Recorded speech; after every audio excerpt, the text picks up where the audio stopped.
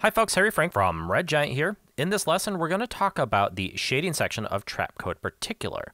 This allows us to control light and shadow within Trapcode particular. Now, let me jump to the shading section of this example right here.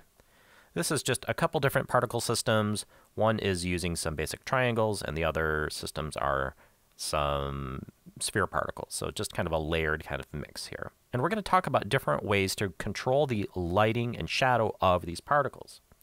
Now, to quickly illustrate the difference of what particles can look like with and without shading, we'll go to the master system, and we're going to look at the shading section. Now, the first control in here is to simply turn shading on or off. Now, when it's off, this is the default state. The particles behave as if there is equal light everywhere in space from all angles. When I turn shading on, particular will now assume that your light sources are coming from your After Effects lights. Your particles can respond to all the different types of lights within After Effects, such as point lights, like so. Now notice as I drag this point light closer to the center or I move it away, that we see the effect of the light on the particles. They can also be spotlights, like this. And we also have the ability to work with ambient light. Ambient lights don't have position. Ambient light simply exists everywhere in 3D space, equally illuminating all the particles and all surfaces. Let's talk quickly about some of these parameters.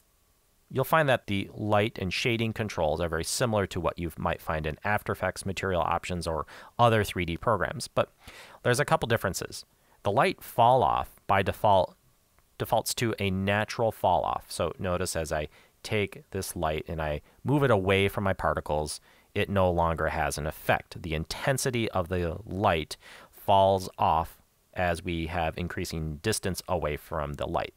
So in short, the light is brighter as it gets closer to the particles, and it has less of an effect when it's further away from the particles, because the light has a natural fall off around the area of the light. We can turn that off if for whatever reason you want to do that, simply by setting the light fall off to none. This is how After Effects used to behave quite a while ago, but After Effects also has its own natural fall off with lighting, so I highly recommend that you simply leave it set to the natural setting.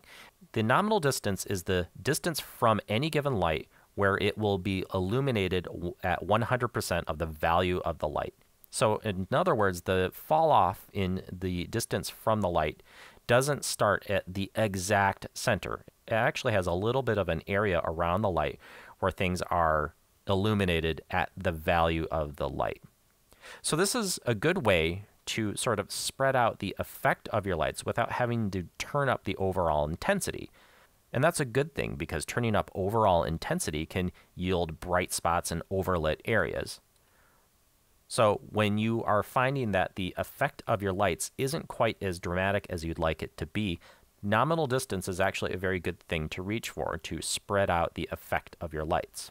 The ambient slider affects how much ambient light will be reflected by your particles. So a default value of 20 means that even with my After Effects ambient light set to 100%, my particles are only seeing a 20% effect of the ambient light. And this is generally pretty good. You want to use ambient lights to introduce a little bit of light back into your scene to even out your dark areas.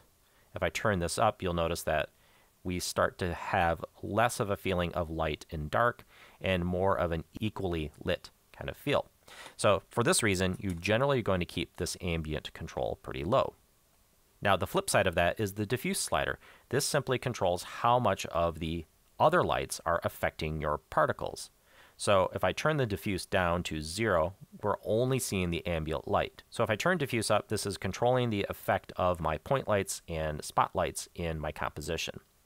Specular refers to bright spots in a material that reflect back into the camera as the light source hits the surface, and we have an angle such that it will reflect the light right back into the camera. Very glossy surfaces tend to have very specular reflection. I might need to turn this up quite a bit just to show a dramatic, some sort of dramatic reflection going on. So there, you can see it out on the edges. this particle right here, which is actually facing flat to the camera, it is reflecting light and reflecting a specular highlight back into the camera. The specular sharpness is simply going to control the width of the area of the specular reflection. Now, more interesting is this thing called the reflection map. So the reflection map will act as a spherical reflection on all of our particles, and the particles will reflect the color of the reflection map back into the camera.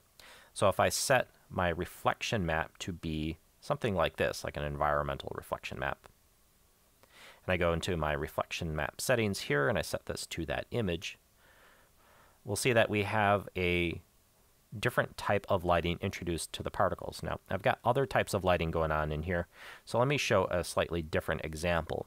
In this case, I have a OBJ sphere model emitting particles. They're all moving away from the center of the sphere, and I have the particles oriented along their paths, essentially creating a spherical shape like this. Now I have very little lighting going on here, but you can see some variations in the color in the particles. This is due to the reflection map that we've set. So if I turn this off, you can see what that looks like. Now we just see the results of the point light and the ambient light. If I turn the reflection map back on, we can see it inheriting the color and reflections of that reflection map. Next, we have this section called shadowlets, and these are really cool. I really like using these. I'll jump to a basic example here where I've got some sphere particles emitting from a point. Now, when we're using two-dimensional images like this, and these are all flat to the camera, this can result in not a very volumetric feel. It just doesn't have any variation in light and shadow.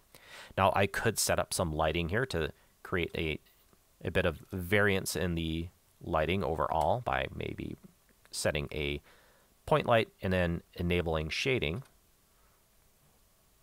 Now, I highly recommend that you use more than one light if you're trying to light particles, because it's quite difficult just using one light. So this adds a little bit of light and shadow to our particles, but let me turn on shadowlets. And what this will do is project a shadow behind the particles and use its overall depth to control the shadowlet and sort it in z-space to create sort of a dense, shadowy feeling on the inside of the particles. So let me enable shadowlets, and I'll enable this for the main particles, which is what we're looking at. We're not using any aux particles. So immediately you can sense a feeling of depth and shadow separating particles in the front from particles behind it. We have a bit of control over these. We can certainly control the color. So let's say I wanted more of a purple shadow. I could inject a different color in there. And we can control the overall strength of the color. But more importantly, we have this adjustment to the opacity where we can darken the shadow on the inside. Adjusting the size of the shadow is something that you probably don't need to do that much, because if you bring it down too small, you'll start to see the individual shadows. And the shadows definitely need to be larger than the source particles to really kind of work. We can also adjust the distance in z-space of the shadows. Now, the placement here isn't something that I always go to, but there's a cool thing you can do by setting the shadows to always be in front.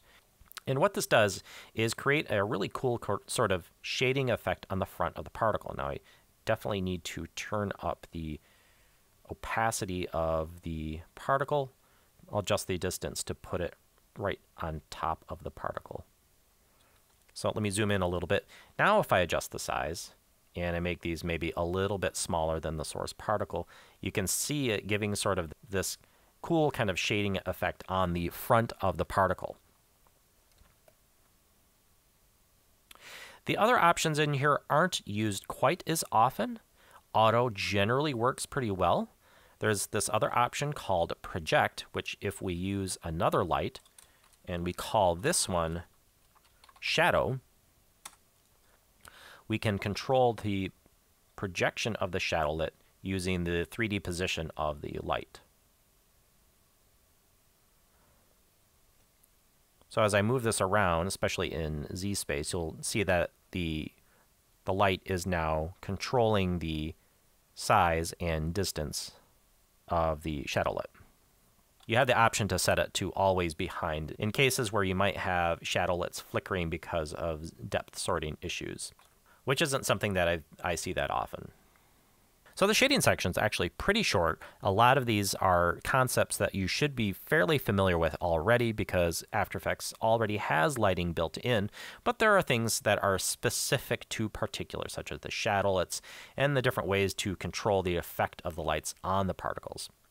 So that wraps it up for this section. My name's Harry Frank for Red Giant. We'll see you in the next lesson.